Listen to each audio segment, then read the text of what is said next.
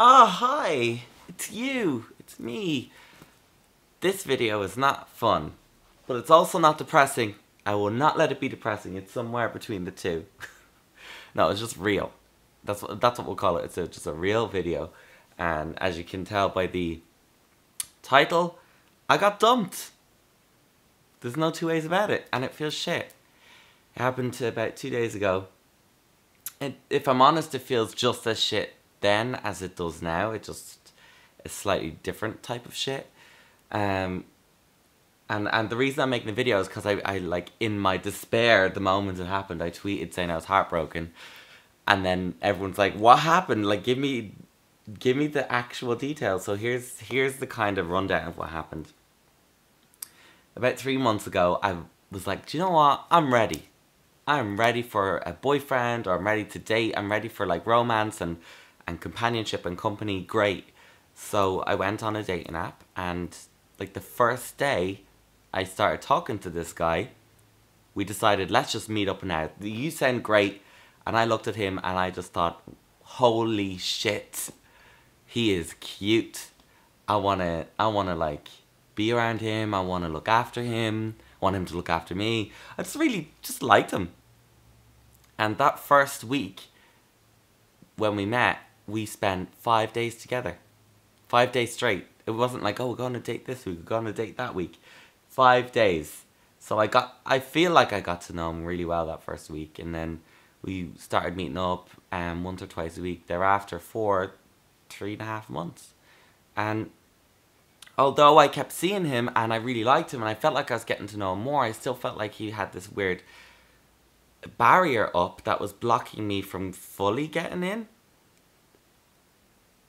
No dirty thoughts. It's you. It's all you, not me.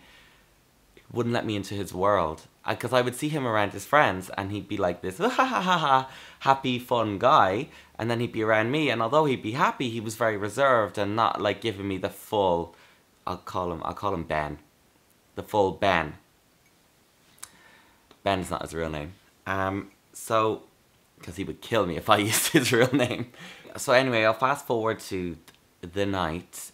He came over here and we decided we'd go for dinner, and I could feel that he was being a little bit like distant or cold, and he does this thing where he's like sassy, you know, like bitchy, but in a funny way. And I'd always go, ha ha ha ha, please be nice to me. Please, just be nice. Because I could be sassy and fun too, but when it's all the time, I'm like, okay. Just, I want a real person, you know. So anyway, he was being a little bit distant. We went for dinner. And I just said to him, look, I really, really like you. I don't want to not have you around, but I can sense something here. So maybe we'll just like date for a little while longer, and maybe when you're ready, we can decide to make it more official. I'm cool with waiting around or doing whatever you want to do. I just want to know, like, what's on your mind? What do you think? But he didn't really respond to me when I said that. So I was like, okay. Do you have anything to say to me about this? And then he was like, well, you know. And he just wouldn't, like, say it. And I was like, anything you want to say. Just please be honest with me. Go for it. And he basically said, the last couple of times I've seen you, what was the word he used? I don't feel drawn to you. I was like, what? Drawn?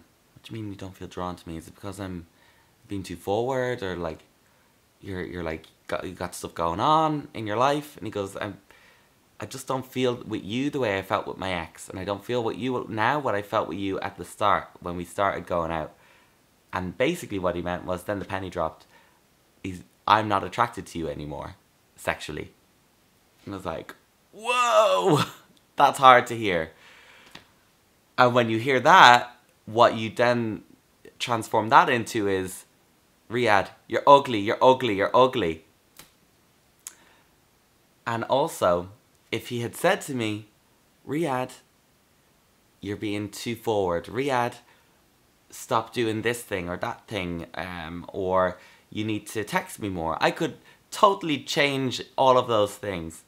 This and this I can't change. This is me. I was literally born like this. So when I heard that, I was like, fuck. This is it. So he was like, I hope you understand. Do you get where I'm coming from? It's not that I don't want to be around you anymore. I just don't feel the urge to, you know, touch you or kiss you. And he said, I know that when you kiss me, you can feel me being distant. And then I was like, oh my God, yeah. When I kissed him that evening, he was like all rigid and stiff. And I was like touching the back of his head in the car. And he was not like, you know, responding. It was as if I was just touching like a drugged out puppy. He just didn't want to be touched. So, and I'm very tactile and I'm very upfront about everything. Literally what you see is what you get. So then he was like, oh my God, your face, you look like you've just been slapped. You look so upset. And I was like, no, I'm fine. Inside I was screaming. I was like, what do I do? What do I do? I still have like this meal to finish. I've got this drink to finish. He's gonna bring me home in his car. And I held it together and I was like, everything's fine, Ben. I totally understand and thank you for being honest. And I still mean that.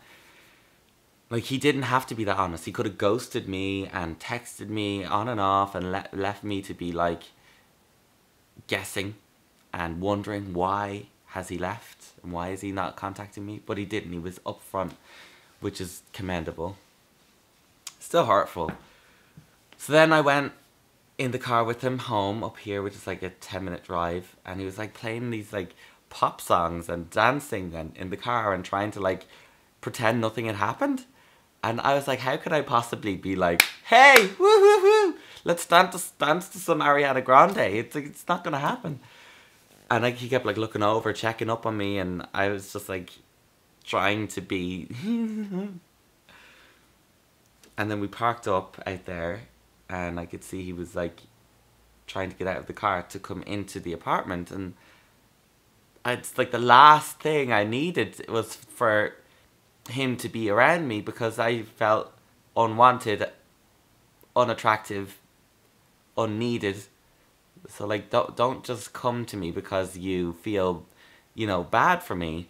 I prefer to probably just be alone. And so when he tried to get a seatbelt off, I put my hand on his wrist and I was like, I think I just need to be alone tonight. And then as I said those words, I just burst out crying. Like ugly crying. And I was like, no, Riyadh, stop. And he goes, oh, are you okay?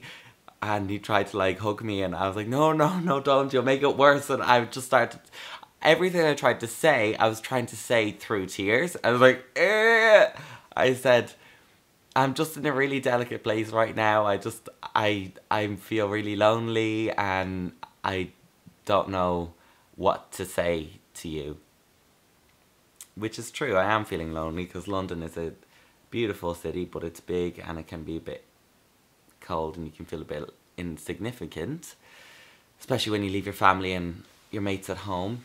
But with that, I just gave him a kiss on the cheek and I said goodbye, which was like horrible and dramatic, like a fucking movie. And then I walked out and I tried to like walk as composed as possible back to my door because I knew he was watching me from behind. And I came in and I had the lights off and I could see out in the distance he parked out there for 15 minutes just sitting in the car. And half of me was like, please, just run out of your car, come to me, into my arms and tell me you had made a mistake and you love me. That's on it. I was like, do it. Come on. And then the other half of me was like, please, fuck off. Just leave me alone. Anyway, he did the latter. He drove away after a while. And I just had a really sad night here alone. And I watched like TV and I texted a couple of friends and I tweeted you guys. Which in hindsight I probably shouldn't have done. But the reason I did is because you're so you're just always there. When shit goes wrong, I don't think you understand. A lot of YouTubers say this. They go, oh, you guys, you're always there for me. You're always so supportive. Like, in a moment like that, when I can tweet to say, hey guys, I'm feeling a bit shit. I'm heartbroken, which is like what I said. You were just great. You really were. You helped. So thank you for that. You are literally like my online family. So right now, I am back on the market. I just feel like maybe I was too upfront, too available, too fucking nice, too like pretendy, boyfriendy, and always like, you know, supportive. I don't play the game. I'm 25 years old and I'm just sick of having to play the game. You know, where you have to second guess when you're sending a text message. Oh, maybe I should leave him wait for a few hours, let him simmer. Oh, maybe I should not put an X at the end of that text. Or maybe I should pretend I'm dating other people to keep him on his toes. All these fucking games. I'm done with it. I did it before and it doesn't work. It just makes your head go on a loop-de-loop and second guess yourself and where you are and what you want. And they are none the wiser either, so everyone's left in the dark. But it does seem now after this happened, it's like, so playing the game doesn't work, but then also being 100% yourself doesn't work. But I'm going to stick to the second one. I'm going to be myself. That's the update. So you can apply for the position of boyfriend down below. I'm joking. Like, look, I know he'll still be in my life somehow. I don't know, maybe as a friend down the line. But Ben, you know who you are. Thank you so much for those lovely 3.5 months. It was fun. It was interesting. I learned stuff about myself during it, which I thought I already knew, but I didn't. And I think you're going to have a lovely life in the new direction that you're going in. And yeah, I think that you will find someone that you like and that does make you feel drawn to them. And it is important to feel drawn to someone, otherwise you're just lying to yourself. So yeah, that's that. Do you have any weird, horrible breakup stories about heartbreak? How did that make you feel? You know the feeling, I'm sure. It's like, once it happens, you can't do anything to get rid of it. You just have to let it run its course. You just gotta battle through it like a cold. And it will just get less and less and less intense and less painful. And I am #husband goals, just saying. I know I am. So thank you for your support again, and please leave absolutely no hate about him down below, because he's a good guy, and he's an honest guy, so we don't want any of that.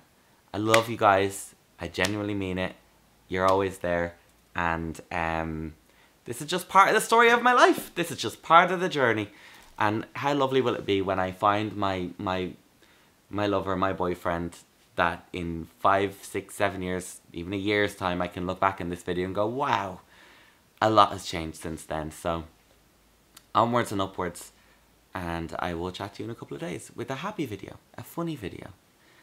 Good. Have a lovely evening, morning or afternoon, wherever you are.